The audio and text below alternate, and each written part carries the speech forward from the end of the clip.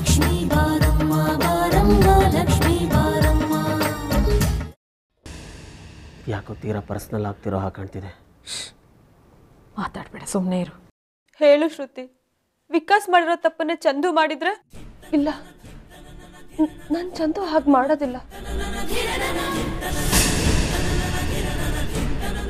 ಇಲ್ಲ, ನಾನು ಚಂದು ಮೋಸಗಾರ ಅಲ್ಲ. ಕನ್ಸಲ್ಲೂ ನನಗೆ ಮೋಸ ಮಾಡೋದಿಲ್ಲ. ನಾನು ಮಾಡ್ತಾರೆ ಅಂತ ಹೇಳ್ತಿಲ್ಲ ಶ್ರುತಿ. ನನಗೆ ಬಂದಿರೋ ಸ್ಥಿತಿ ನನ್ನ ಶತ್ರುಗೂ ಬರೋದು ಬೇಡ. ನನ್ಗಾಗಿರೋ ಮೋಸ ನನ್ನ ಶತ್ರುಗೂ ಆಗೋದು ಬೇಡ. ಆದ್ರೆ ನಾನಿರೋ ಜಾಗದಲ್ಲಿ ನೀನಿದ್ದಿದ್ರೆ ನನ್ನ ನೋವಿನಂತ ನಿನಗೆ ಅರ್ಥ ಆಗಿರೋದು. ಅದಕ್ಕೋಸ್ಕರ ಹೀಗೆ ಹೇಳ್ದೆ ಅಷ್ಟೆ. ಚಂದು ಬಗ್ಗೆ, ನಿಮ್ಮಿಬ್ರು ಪ್ರೀತಿ ಬಗ್ಗೆ ನನ್ನ ಹತ್ರ ಎಲ್ಲ ಹೇಳಿದ್ಯಾ. ನಿಮ್ಮಿಬ್ರು ಪ್ರೀತಿ ಯಾವಾಗಲೂ ಹೀಗೆ ಇರಬೇಕು ಅನ್ನೋದೇ ನನ್ನ ಆಸೆ. ಅಯ್ಯೋ ಅಮ್ಮ, ಈ ಹುಡುಗಿ ನಿಂಗೆ ಬಿಟ್ರೆ ಅಕ್ಕನ ಮನಸ್ಸನ್ನ ಕೆಡಿಸ್ಬಿಡ್ತಾಳೆ. ಒಂದು ನಿಮಿಷ ಇರಿ. ಸುಮ್ಮನೆ ನಿಂತ್ಕೋ. ನೀನು ಚಂದೂನ್ ಎಷ್ಟು ಇಷ್ಟಪಡ್ತಿದ್ಯೋ ವಿಕಾಸ್ನ ನಾನು ಅಷ್ಟೇ ಇಷ್ಟಪಡ್ತಿದ್ದೆ, ಪ್ರೀತಿಸ್ತಿದ್ದೆ, ನಂಬಿದ್ದೆ ಕೂಡ. ಆ ರೀತಿ ನಂಬಿಕೆ ದ್ರೋಹ ಆಗಿದ್ದಿದ್ರೆ ಅಂತ ಹೇಳ್ದೆ. ಒಂದ್ಸರಿ ಇಮ್ಯಾಜಿನ್ ಮಾಡ್ಕೊ.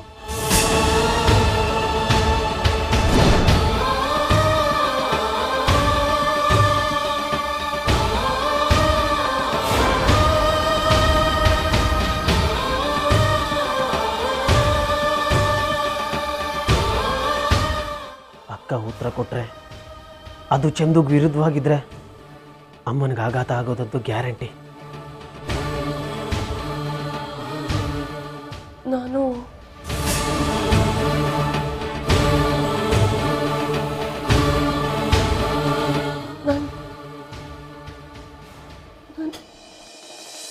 ಚಂದು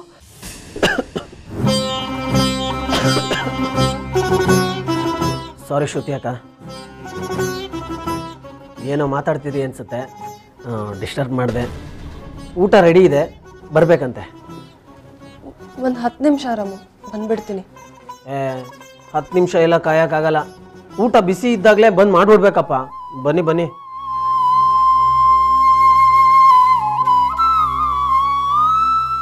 ಬರ್ತೀನಿ ಕಣೋ.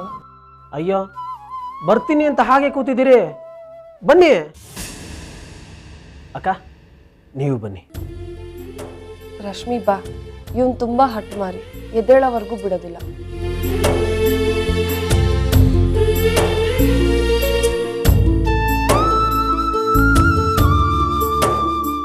ರಾಮು, ನೀನು ಹೋಗು, ನಾವು ಮುಖ ತೊಳ್ಕೊಂಡು ಬರ್ತೀವಿ. 2 ನಿಮಿಷದಲ್ಲಿ ಬರಬೇಕು, ಇಲ್ಲ ಅಂದರೆ ಮತ್ತೆ ಬರ್ತೀನಿ. ಬರ್ತೀವಿ, ಹೋಗೋ. ಬೇಗ ಬನ್ನಿ. ಅಕ್ಕ ನೀವು ಬನ್ನಿ.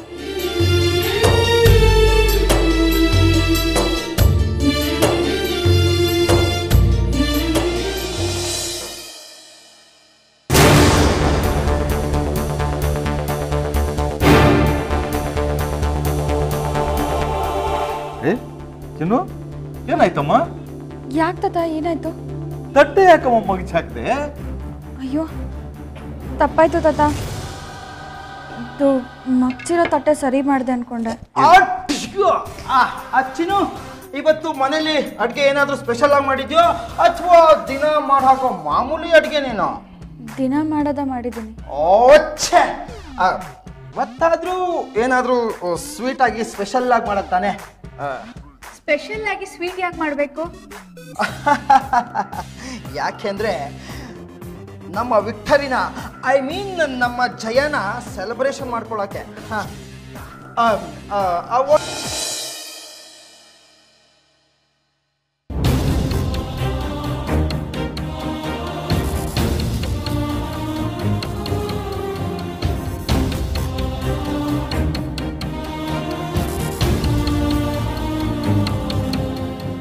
ಮಾರುತಿ, ಬಾ, ಊಟ ಕೂತ್ಕೋ.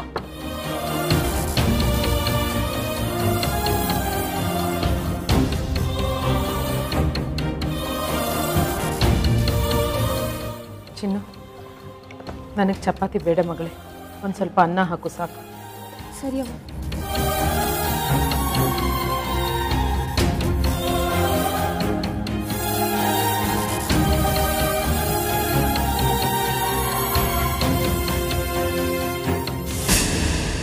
ಚಿನ್ನು ನಾನು ಚಪಾತಿ ಬೇಡ ಅಂದೆ ಮಗಳೇ. ಹಾಂ ತಪ್ಪಾಯ್ತವ, ನೀವು ಚಪಾತಿ ಬೇಕು ಅಂದಂಗೆ ಅನಿಸ್ತು. ಏನಿದು, ಎಲ್ರೂ ಎಷ್ಟೊಂದು ಅಂದ್ಕೊಂಡಿದ್ದಾರೆ, ಯಾರಿಗೂ ಯಾವುದ್ರಲ್ಲೂ ಮನಸ್ಸಿಲ್ಲ. ಏನಾಗ್ತಿದೆ ಇಲ್ಲಿ?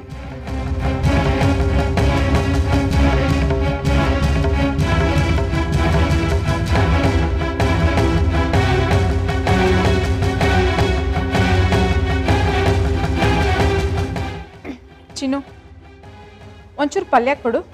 ಹಾಂ ಚಿಕ್ಕಿ.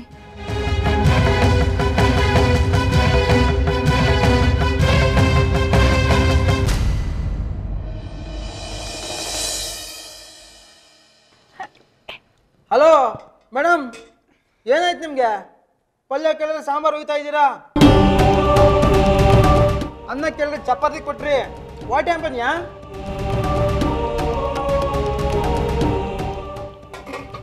ಯಾಕೆ ಹುಷಾರಿಲ್ವೇನೆ ನಿನಗೆ? ಇಲ್ಲ ಅಜ್ಜಿ, ನಾನು ಚೆನ್ನಾಗೇ ಇದ್ದೀನಿ. ಅಮ್ಮ, ಅವಳು ಗೊಂಬೆ ದಾರಿ ಕಾಯ್ತಾ ಇರಬೇಕು, ಅದಕ್ಕೆ ಹೀಗಾಡ್ತಾ ಇದ್ದಾಳೆ.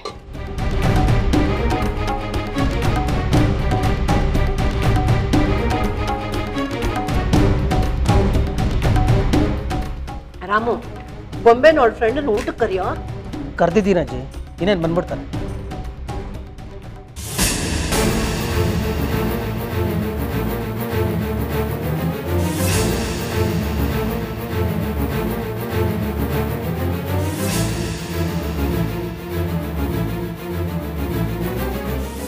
ರಾಮಣ್ಣ, ನೀನು ಊಟ ಬಡಿಸು. ಚಿನ್ನು, ನನ್ನ ಮನಸ್ಸು ಯಾಕೋ ಸರಿ ಇಲ್ಲ, ನೀನೇ ಬಡಿಸ್ಬಿಡ. ಚಿನ್ನು ಸೂಪರ್ ಕುಕ್ ಕಣೆ. ಹೌದಾ? ಸೂಪರ್ ಕುಕ್ ಅವಳು. ಅರೆ, ಕಲ್ಪನಾ ಅತ್ತೆಗೆ ಊಟ ತೊಗೊಂಡು ಹೋಗ್ತೀನಿ ಅಂದ್ಬಿಟ್ಟು ರೂಮ್ ಕಡೆ ಹೋಗ್ತಿದ್ದಾಳಲ್ಲ.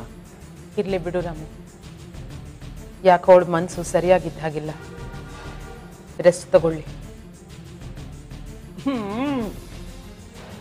ತಗೊಳ್ಳಿ, ರೆಸ್ಟ್ ಚೆನ್ನಾಗಿ ತಗೊಳ್ಳಿ. ಪಾಪ ಒಂದೇನೋ ಕೇಳಿದ್ರೆ ಇನ್ನೊಂದೇನೋ ಬಡಿಸ್ತಾಳೆ. ಮೋಸ್ಟ್ಲಿ ಇದರಿಂದನೂ ಯಾವುದೋ ಸೀಕ್ರೆಟ್ ಇರಬೇಕು. ಪತ್ತದಾರಿ ಮಾಡಿದ್ ಸಾಕು, ಮೊದಲು ಊಟ ಮಾಡು.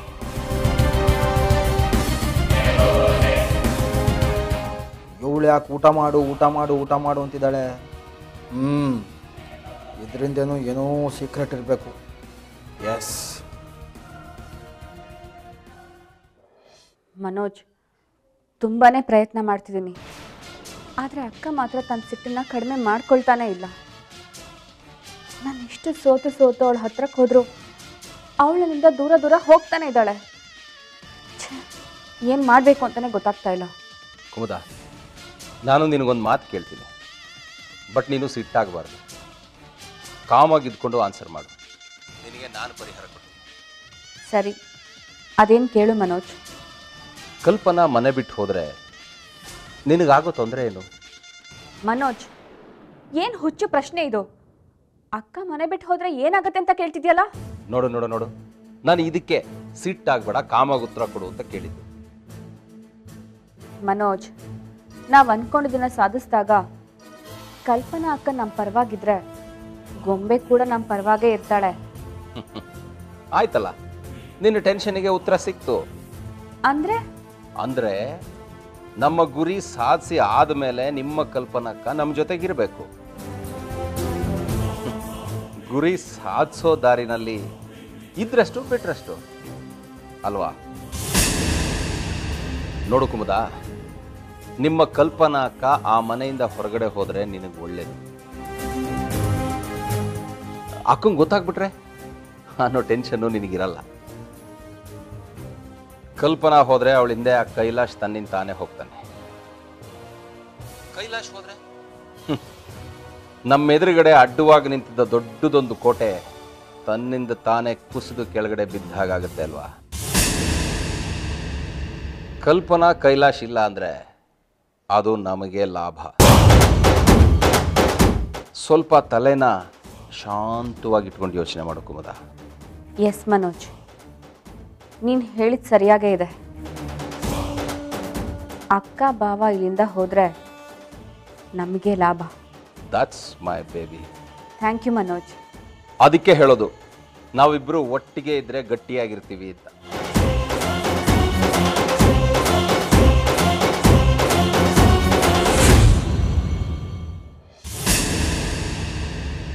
ಅಬ್ಬಾ, ಅಕ್ಕನ ಗೆಳತಿ ಕೈಯಲ್ಲಿ ನಾನೇನಾದರೂ ಇವತ್ತು ಸಿಗಾಕೊಂಡಿದ್ರೆ ಅಷ್ಟೇ ಕತೆ. ಸದ್ಯಕ್ಕೆ ನಾನು ಇಲ್ಲಿಗೆ ಬಂದ್ಬಿಟ್ಟೆ. ಏನಾದರೂ ಅಕ್ಕನ ನೋಡ್ಕೊಂಡು ಇಲ್ಲಿಗೆ. ಚಿಕ್ಕಿ, ನೀವಿಲ್ಲಿ? ನಿನ್ನನ್ನೇ ನೋಡ್ಕೊಂಡು ಹೋಗೋಣ ಅಂತ ಬಂದೆ. ತುಂಬ ದಿವಸ ಆಯ್ತಲ್ಲ, ಅದಕ್ಕೆ ನಿನ್ನ ಜೊತೆ ಮಾತಾಡೋಣ ಅಂತ ಬಂದಿದ್ದೀನಿ. ನಿಮ್ಮಪ್ಪ ನನ್ನ ಮುಳುಗಿಸಕ್ಕೆ ನೋಡ್ದ, ಆದರೆ ಈಗ ಅವನೇ ಮುಳುಗೋ ಸ್ಥಿತಿಗೆ ಬಂದಿದ್ದಾನೆ. ಜೊತೆಗೆ ನಿನ್ನನ್ನು ಕರ್ಕೊಂಡೇ ಮುಳುಗ್ತಾನೆ.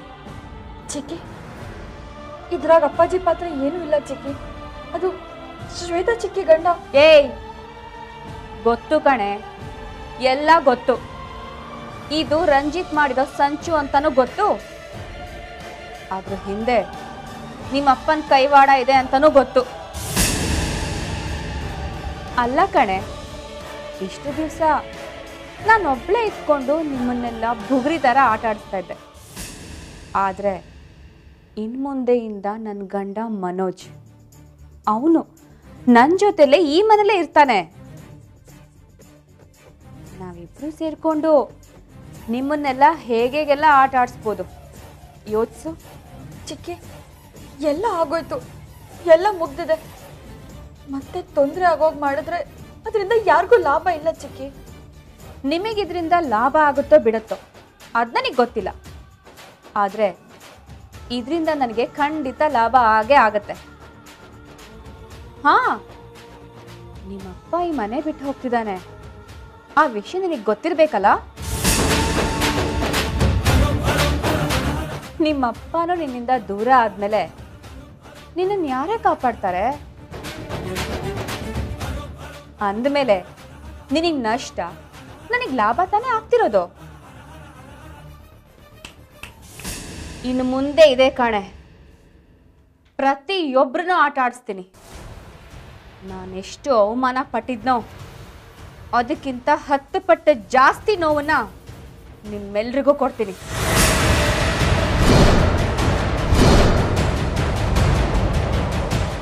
ಇದನ್ನೇ ಹೇಳಿ ಹೋಗೋಣ ಅಂತ ಬಂದೆ. ಚಿನ್ನು,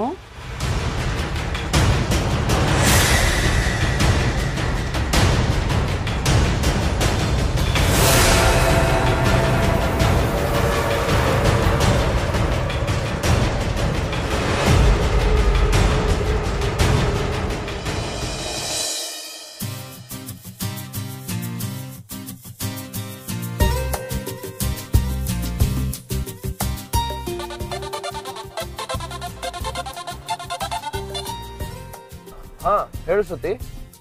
ಚಂದು, ಎಲ್ಲೋ ಇದೆಯಾ? ಬರ್ತಾ ಇದ್ದೀನಿ. ಯಾಕೋ ಇಷ್ಟು ಲೇಟು? ಹೇಳಿದ್ನಲ್ಲ ಶ್ರುತಿ, ಮೀಟಿಂಗ್ ಇತ್ತು ಅಂತ. ಹೌದಲ್ವಾ? ಐ ಮಿಸ್ ಯು ಕಣೋ, ಅದಕ್ಕೆ ಕಾಲ್ ಮಾಡಿದೆ. I miss you to Shruti. Chandu, I love you. I love you so much. Chandu, ಬೇಗ ಬಾರೋ, ನಿನ್ನ ಜೊತೆ ಪ್ರೀತಿಯಿಂದ ಕಿತ್ತಾಡಬೇಕು ಅನಿಸ್ತಿದೆ. ಬರ್ತಾ ಇದ್ದೀನಿ, ಬೇಗ ಬರ್ತೀನಿ. ಬೇಗ ಅಂದ್ರೆ ಎಷ್ಟು ಬೇಗ ಬರ್ತೀಯಾ? ಆನ್ ದಿ ವೇ ಇದ್ದೀನಿ, 5 to 10 minutes ಅಷ್ಟೇ. ಸರಿ ಬಾ. ನಿನ್ನ ಫ್ರೆಂಡ್ ಇಲ್ವಾ? ಇಲ್ಲ, ಗೆಸ್ಟ್ ರೂಮಲ್ಲಿದ್ದಾಳೆ. ಹೌದಾ? ಸರಿ ಸರಿ, ಹಾಗಾದರೆ 5 minutes ಅಲ್ಲಿರ್ತೀನಿ.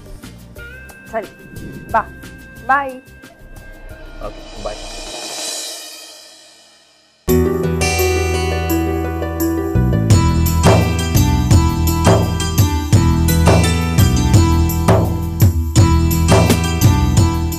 ನನ್ನ ಗಂಡ ಈಗ ತಾನೇ ನಿನ್ನ ಬಗ್ಗೆ ಕೇಳ್ತಿದ್ದ ಕಡೆ. ಒಂದು 5 ಸೆಕೆಂಡ್ ಮುಂಚೆ ಬರೋಕ್ಕಾಗ್ತಿರ್ಲಿಲ್ವಾ?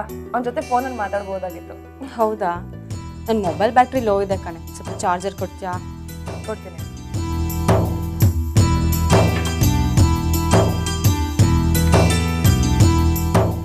ಎಲ್ಲಿಗೆ ಹೊರಟೆ? ನಿಮಗೆ? ಇರು, ನನ್ನ ಗಂಡ 5 ನಿಮಿಷದಲ್ಲಿ ಬಂದ್ಬಿಡ್ತಾನೆ. ಅವನನ್ನ ಪರಿಚಯ ಮಾಡಿಸ್ಕೊಡ್ತೀನಿ, ಅವನ ಜೊತೆ ಮಾತಾಡುವಂತೆ. ಸರಿ ಕಣೆ, ಕೂತ್ಕೋ.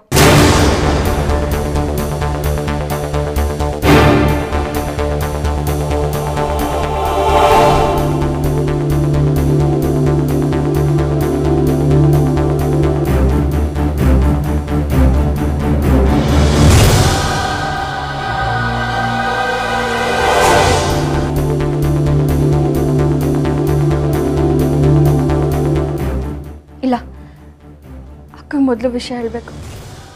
ಅಪ್ಪಾಜಿ ಅವ್ವ ಯಾವುದೇ ಕಾರಣಕ್ಕೂ ಈ ಮನೆ ಬಿಟ್ಟು ಹೋಗ್ಬಾರ್ದು. ಹಂಗೆ ಅವ್ರು ಏನಾರು ಹೋದರೆ ಈ ಕುಮುದ ಚಿಕ್ಕಿ ಅಕ್ಕಂಗೆ ಎಲ್ಲ ವಿಷಯ ಗೊತ್ತಾಗೋಗಿ ಮಾಡ್ತಾರೆ. ಅಯ್ಯೋ, ಏನು ಮಾಡಲಿ ಇವಾಗ? ಅಕ್ಕ ಹೇಳಿದ್ರೆ ಅವ್ವ ಇಲ್ಲ ಅನ್ನೋದಿಲ್ಲ. ಅವ್ವ ಖಂಡಿತ ಅವ್ರ ನಿರ್ಧಾರ ಬದಲಾಯಿಸ್ತಾರೆ. ಹೌದು, ಅಕ್ಕಂಗೆ ಹೇಳಬೇಕು.